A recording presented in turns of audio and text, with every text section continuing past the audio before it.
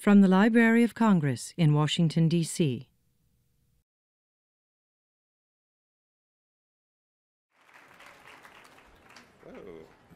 Well, good afternoon, everyone. And although it's late in the day, we have saved the best for last.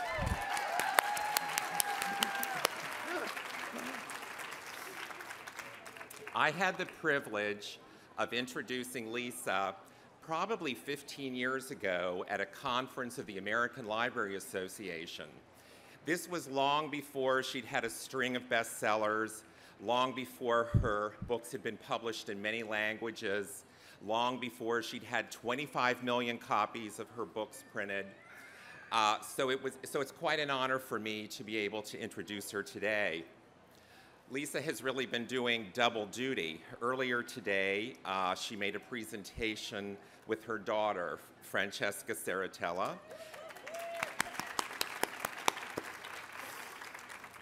And they talked about their book, Best Friends, Occasional Enemies, The Lighter Side of Life as a Mother and Daughter, which I can't wait to read.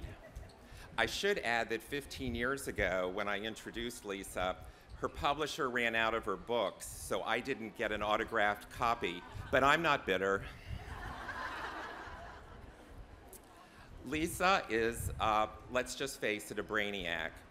She graduated magna cum laude in 3 years from the University of Pennsylvania. She went on to get her JD also from the University of Pennsylvania Law School. Today, we're going to hear about her latest book, Come Home, a story about a mother who sacrifices her future for a child from her past. And I want to read you what David Baldacci said about this book. 300 pages bled through my hands, and I closed the book at 2 a.m. If the sheer energy in Come Home could be bottled, the oil companies would be out of business. The suspense and dread builds like a series of tornadoes, flattening all in their path. Need I say more? May I present Lisa Scottoline.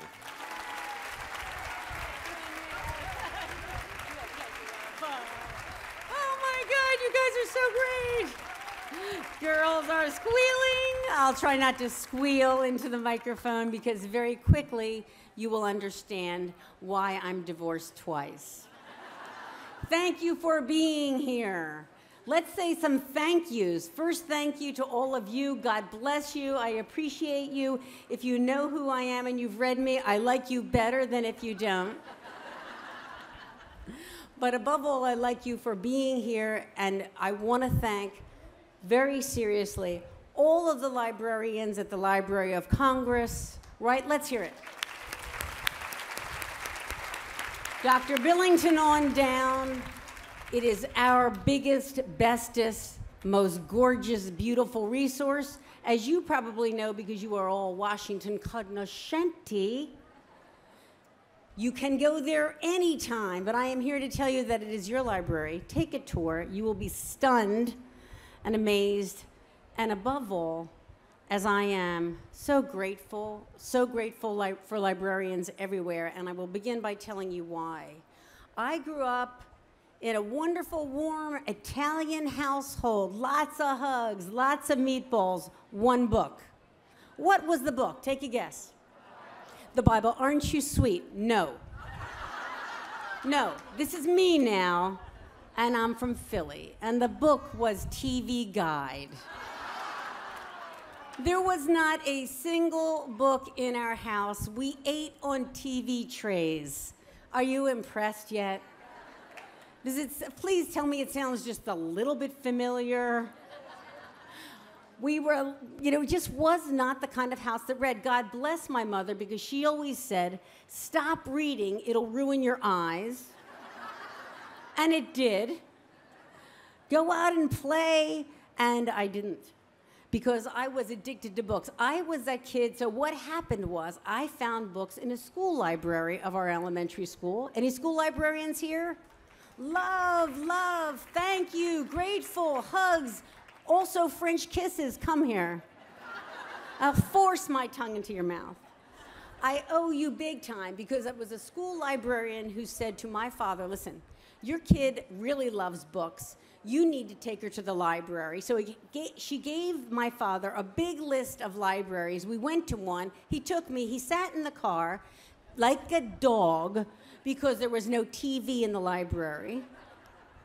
Now there's TV in the libraries. We had a shot at getting one of the flying Scottolinis inside, but no, there was me. And there I was, wandering around the air-conditioned stacks. Now, if you're me and you don't know how to choose a book, I'm going to take you back just a little to the days. Please tell me you remember when you opened the back of a library book and there was a card that actually stayed with that library book. Woo! Let's hear it for monogamy in lending libraries. And that's one way I chose. I would look at the signatures of the people. I know, right? And if they had nice handwriting, I would go, that might be a good book. Or if there were lots of signatures, then that was definitely a good book. And as it turns out, that is not the worst gauge, because after all, it's a bestseller. And I'm a big fan of, that people aren't so damn stupid. And if a lot of people like it, it's either spaghetti, Seinfeld, or a really good book. So I'm there. So that was one way I chose. Another way I chose, though, that was closer to my heart and more apropos, was that in my library, which was the Ballard Kinwood Library, who cares? I will tell you, though, I can remember today my orange library card. It had a little metal plate on it that had a number. The number was 3539. Why do I remember the number of my library card and not where my car is parked, where my keys are? You know what? I have 2 ex-husbands whom I call thing 1 and thing 2. That's what I call them in polite company. So what I'm saying to you, I have a bad memory. But my library card, I remember because the library meant so much to me. As a person who got this first piece of ID, I will tell you that I believe that the first piece of ID you get as an adult, do you remember when you wanted mail and a nice thick wallet full of plasticky cards and it had my name on it? And for me, it was about self-esteem. It was about being a part of a club because though they loved me to the marrow at home, they didn't really understand me and my reading habit. It was the library that understood me. It was the library that said, you read, therefore you matter to us. And that is why I owe librarians so much. And when we come to the time when I have to choose a book, it's why I have a career today. Because if I wasn't looking in the back of the library book, I was looking at the spine. Because at the spine of many library books in my neighborhood, there was a guy with a really big nose. Now, Scottolinis have really big noses. My mother likes to say that we get more oxygen than anyone in the room. And she is absolute. If I breathe in, you could die. It's over. But the truth is, the guy on the profile, because there was a profile at the bottom of the spine, and he had a really big nose, and I was feeling very Uncle Rocky about him. Like, he reminded me of my Uncle Rocky. So I'm like, I don't know what to pick. I'm going to start reading all these Uncle Rocky books. And then at some point, I learned that he wasn't Uncle Rocky or even Italian, but it's some guy named Sherlock Holmes. And I'm a mystery reader and writer and lover, and so are we all, right? It's wonderful. These are books about love and hate and good and evil and justice and injustice and what is morally right and what is morally wrong and what is legally right and what is legally wrong, and all of that nexus of good thinking that I think intelligent people like to wonder about, even in the context of a good story, is in these books. I found them at an early age by the guy on the spine, and he led me to someone whose name you know, Nancy Drew. Can we take a second to remember the girl detective? Right? Because if you contrast her with, let's say, a typical male protagonist like Jason Bourne, right? Because like I like to say, I like to think about Matt Damon, so let's pause a minute.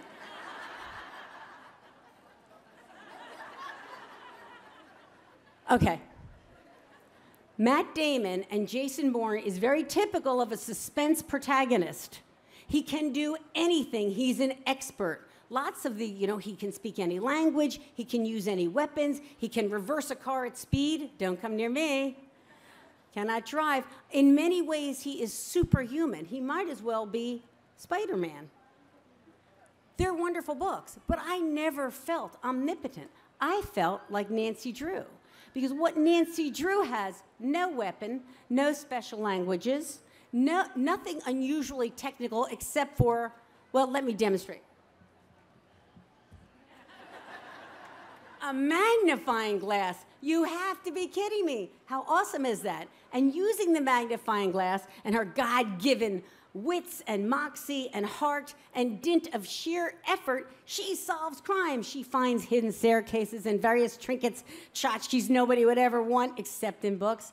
God loved Nancy Drew. And what's important about Nancy Drew from our purposes is when you read anything, think about the details the authors have chosen. Because, of course, Nancy Drew has a good girlfriend, don't we all? Right? The person you can call and go, bring a hefty bag, I might have killed somebody, just a hypothetical. Come on, honey, come right over. No questions asked. That's a girlfriend. She's lucky enough to have a boyfriend. This because she's blonde and not middle-aged. Bitter much? But the coolest thing she has, by far, is, well, what do you think? What do you remember? The Roadster, the blue Roadster. The Roadster, my friends, in my mind, is much more than a car. And isn't it really, if you're a girl who loves your car? I mean, and it's a type of car. It's not a minivan, snore. It's not an SUV like I drive, so sensible, so sensible. It's a Roadster, man. You can drive it anywhere. Your hair will blow around. Even if you've got a blowout, it won't even matter. You're gorgeous. You're adventurous. You're bold. I think that Roadster goes back to the 50s. This is the part where you tell me that you know what the hell I'm talking about. When I say, see the USA in your Chevrolet. Yes, America. It's Bruce Springsteen and Thunder Road. Let the wind blow back your hair. Cars are not just cars for American, goddammit. They're freedom, their adventure, their boldness, their resourcefulness. Your life is laid out ahead of you. Just get in and drive fast. In the driver's seat, ladies. This in a time when you think about the best-selling writers were people like Earl Stanley Gardner, who wrote Perry Mason, great as he was, but Della Street wasn't driving anything. She was pouring coffee. So, enter me on my first divorce, and basically, I have to find another way to make a living, because I had been a lawyer, and I loved it. But when my beautiful daughter was born, I'm like, somebody's got to take care of this kid. And, all right, I'll say this. It was in the 80s. Do you remember the 80s in Dress for Success? They made us wear ties, like you were supposed to wear ties. And in those days, if you stayed at home with your kid, you were like a freak. Man, I remember you could have delivered a child crossing the stage. Like, oh, what was that? Somebody has to take care of that, and it better not be me. Like, you weren't even allowed to want to stay home, but I wanted to stay home. And I said, all right, now you have to find another way to make a living. And then I said, well, I've always been an English major. I'm a bookaholic. I'm the kid on the library floor who loved Nancy Drew. And by the way, where's Nancy Drew now? There are lots of books get written, and they're wonderful. But the fact is, I wasn't seeing a lot of in mystery in our genre, which I love. I happened to be past president last year of Mystery Writers of America. I'm profoundly concerned with its development, but I can tell you 20 years ago, particularly in legal thrillers, the women were not the stars. And I said, this is sad, this has to change. So little pushy broad that I am, I'm gonna try and change this. Doesn't work out that way so easy. There follows 5 years of rejection, living on credit cards, favorite rejection letter from a New York agent who said, I don't have time to take any clients, but if I did, I wouldn't take you. I see that guy every year at Book Expo. I'm like, remember me, dude? Because I remember you. And I will never. All right, I'm over it. Makes me sweat. So I start to write those books. Finally, they get published, which is a miracle. I pay back the debt. This is not a bad luck story. I mean, I really feel profoundly lucky to be standing for you. And then you sort of go, well, now what are you going to write about, Scottoline? You know, you got a job now. And the answer, you know, when people say, where do you get your ideas? For me, everybody writes their own books. regardless of genre or whether they're genreless, or they say transcends the genre, which is supposed to be a compliment. And I'm like, I don't need you to say that about me. I like the genre just fine. But the truth is, they all come from my heart. They all come from something personal in my life. Even if it's wacky or even if it's normal, because the great, I think, assumption everybody who writes fiction or even nonfiction like I do, memoir, is that my life isn't that different from your life. That's why people come to these pavilions, because that's what books are. They connect us one to the other because we recognize ourselves. That's why I'm joking around that I'm talking about myself, but I really think I'm talking about you. Why I wanted these women in these books is because I wanted you to see yourself doing all the cool, amazing, strong things women do, starting with giving birth, which is a hell of a lot harder than graduating law school, or all the amazing, talented things you do today. And I said, I want to see that represented. But it has to be a story with, yes, let's hear it for us, damn it. But it has to be a story with a heart. So I'll tell you a quick story. One day, it was a memory. Sometimes books come from a memory. I'm walking down the street with my mother in South Philadelphia. I was young, about 7 years old. I remember a pink car pulling up to the curb, actually a convertible. And the woman at the wheel looks over at my mother, and my mother says, "Oh, watch this." And so my mother starts to walk over to the car from the curb. The woman driver, this is the old days, cranks the window up in my mother's face with this look of ferocity I've never seen on anyone who's not a felon. My mother is laughing. She comes back to the curb. I said, "Who was that?" She said, "That was my sister." This is a true story. This is an Italian family, although I'm guessing it's not confined. And sure enough, I, who had been taught to really love my family, say, "Well, how come, are you serious?" And that's an aunt. "That's your Aunt Lena. We don't speak. We haven't spoken in 17 years. Why?" Because this is where you're going to get really impressed. Ready? Come close. "Because she brought a gun to a wedding." Oh, yeah, baby. My family is a mini-series. Now, long story short, as I go and this occurs to me, like at one point in my life, about 10 years ago, I go, what's up with it? Because in my family, tomato sauce and blood are very thick. So to have an aunt that I don't know, who we never spoke to, who sadly went to her grave with that much moxie, and could also, handle a firearm, I'm curious. So I ask all my family, and this is what I learned when you talk to your crazy family. Half of them tell me she didn't bring a gun to a wedding, she brought it to a Holy Communion.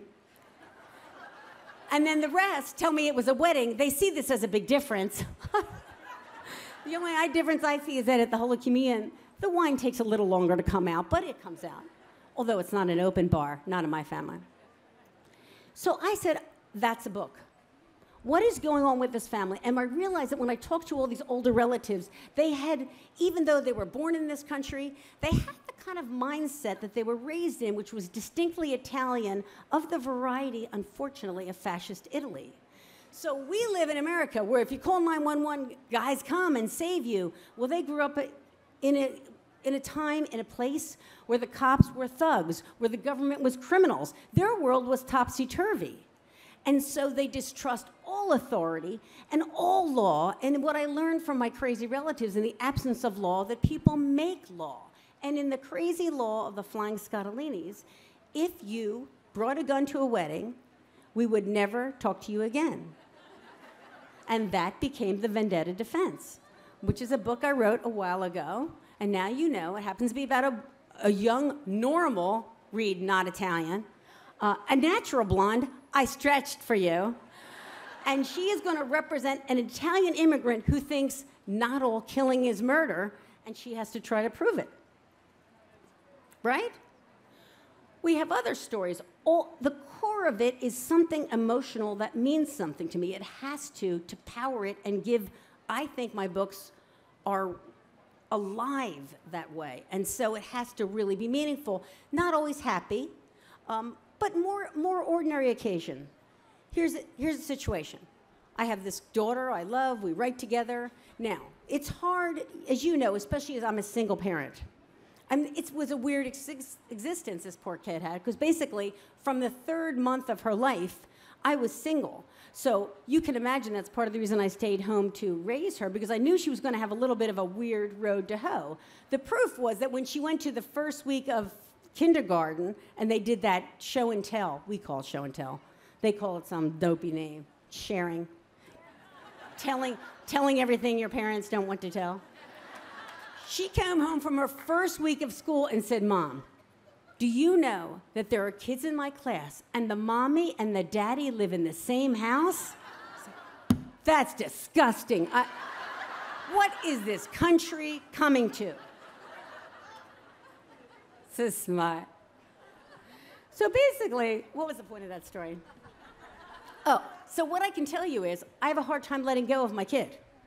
The joke about Italian mothers is, what is the difference between an Italian mother and a Rottweiler? And the answer is, eventually a Rottweiler lets go. We don't let go easy. I mean, I had to stop nursing and everything. All right, I'll stop.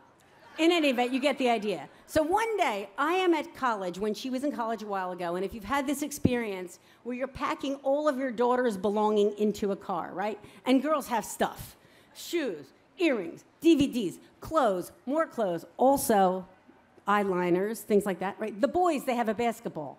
I was like, what? It's like 3 o'clock and you're done? We'd be there cramming everything in the car. We crammed everything in the car. We're going to drive home, and we finally lashed to the top of the car a mattress, a box spring, and her red rug, which she adores. We have to keep this rug. This rug costs $37. I'm like, all right.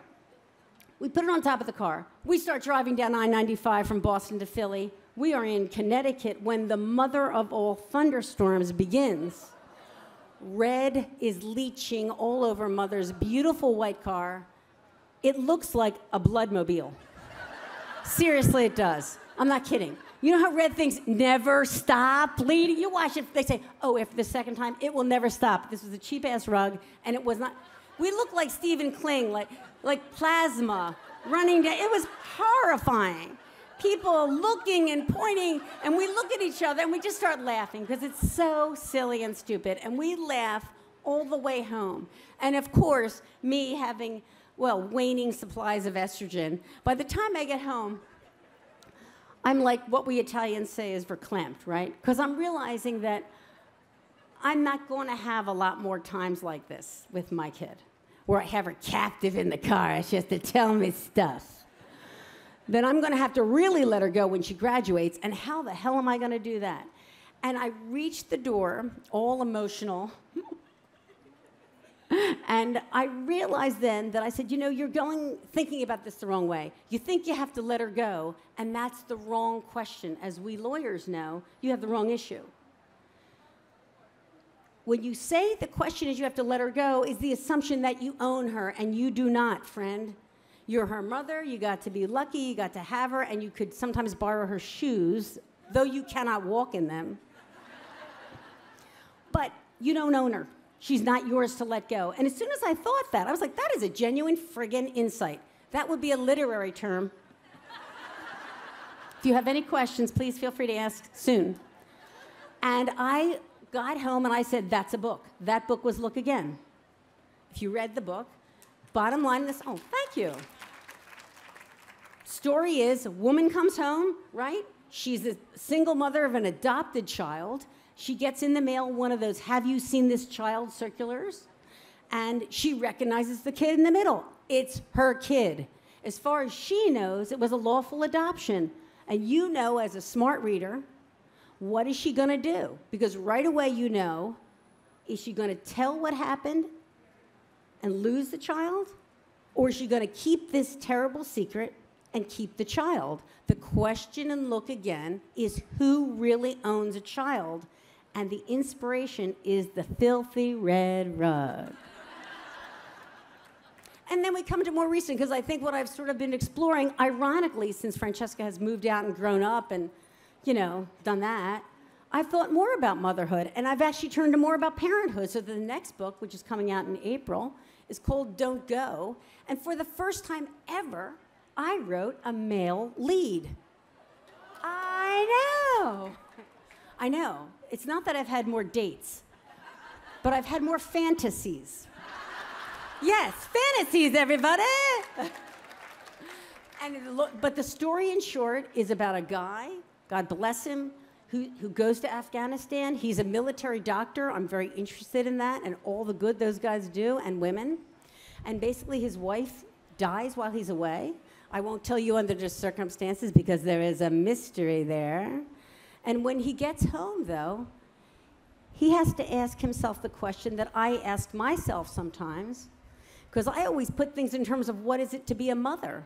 But the real hard question is, what is it to be a parent?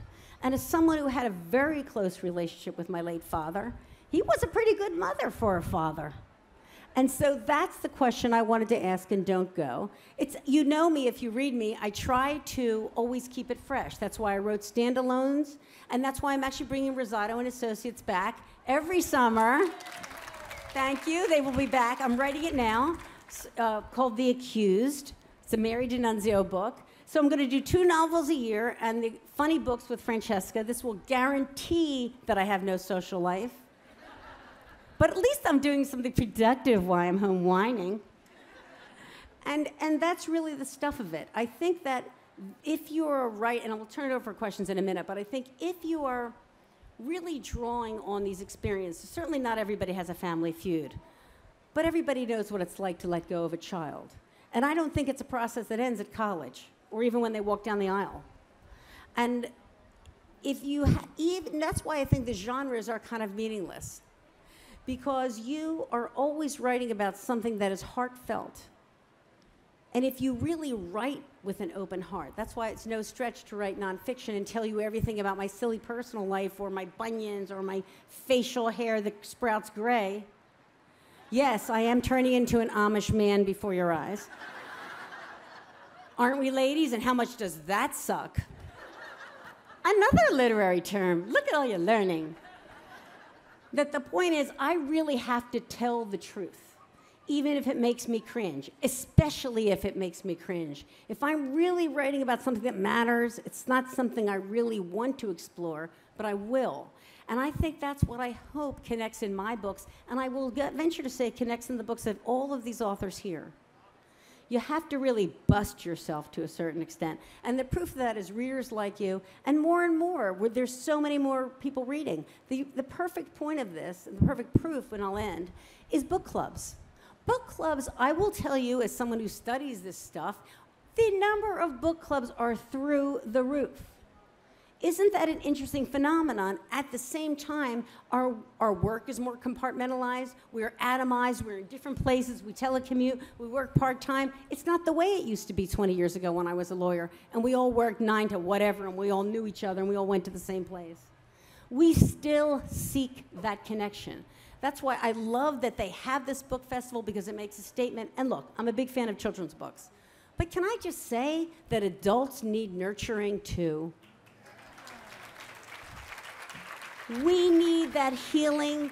We need that connection one to the other. We need to be reminded of our common bonds as people who just walk on the face of the earth in this place and time. I think books do that. I think that is the highest and best use of fiction. That's why I write. I write to connect with you. If you've read me, you knew I was going to be like this. If you haven't, welcome. And welcome to the festival, and enjoy tomorrow as well. Thank you very, very much.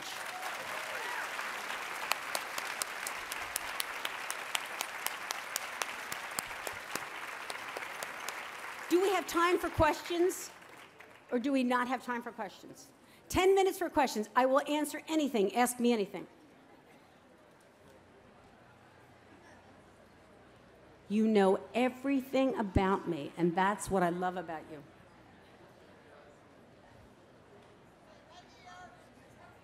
Yes, please. I want to thank you for a book that isn't mentioned in here that I loved terrifically, which is My Third Husband Will Be a Dog. Thank you for that. Thank you for that. You know, it's really funny. The genesis of that, I'll tell it briefly. I was at a library fundraiser in Laguna Niguel, California, which is like a really cool place, right? Now, I will tell you that I joke about being divorced twice, but honestly, I'm not really proud of it. And I don't always lead with it. And I happen to sort of mumble it. And then the woman in California said, "You're only divorced twice? I'm divorced 4 times." And then this other one, "I'm divorced 6 times. And I'm like, I need to catch up. I need to get married and divorced real quick. Now, why this matters is we start talking, and as I start to talk to these women who are talking about their divorces, we start to talk about our dogs for some reason, and I start to understand that there's a relationship between the number of divorces and the number of dogs, and that's kind of true in my own life, because I have like 4 dogs and only 2 divorces. So the point is, I said, I want to start writing about that, and I had also missed somebody else, Irma Bombeck, right? So I went to the Philadelphia Inquirer in brief, and I said, can I write some funny stories about the life of a woman who happens to find herself, through no fault of her own, on her own? I can't be alone. There's lots of divorced people. There's lots of widowed people. Or there's just people who just like might want to read, and they're like, okay, go for it. And now I write them with my daughter. So Why My Third Husband Will Be a Dog was the first book. The new one, which is coming out next month, which I wrote with Francesca Saratella, my daughter, is called, which a title she thought of and I love, Meet Me at Emotional Baggage Claim. And another one, Best Friends, Occasional Enemies, is out in paperback. You can get it any time. And they're all funny stories about our life as mothers and daughters, because we love each other even though we fight. So thank you for what you said. Yes, please. I think he's next. You're next, sir.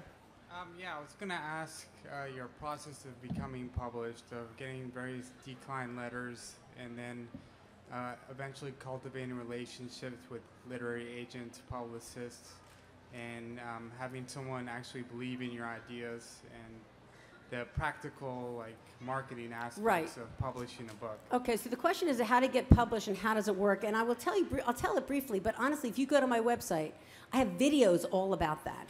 But the truth is, I didn't know anybody. I don't have any connection. I just wanted to do what I told you. So I got a copy of Literary Marketplace at the library and went through and sent it to agents till they stopped rejecting me. I didn't cultivate anybody, and nobody cultivated me, and it can be done that way. And I really would encourage you, if you want to write me, I will email you back about it and to help you if I can. How many rejections did you get before you were A countless number. And I was going to put them up on the website, but there were so many. Don't listen to the rejections. Just keep writing. I'd love to hear a little bit about your writing process. Are you an outliner? Do you write by the seat of your pants? And what's your schedule Seat like? of my pants. All right. I am the woman who had a baby as her marriage was falling apart. I am not a good planner. I'm not. I'm here to say, you can still survive. Woohoo! Let's hear it for Kamikaze Lifestyle. Yeah! Yes, chaos and disorder. We'll live.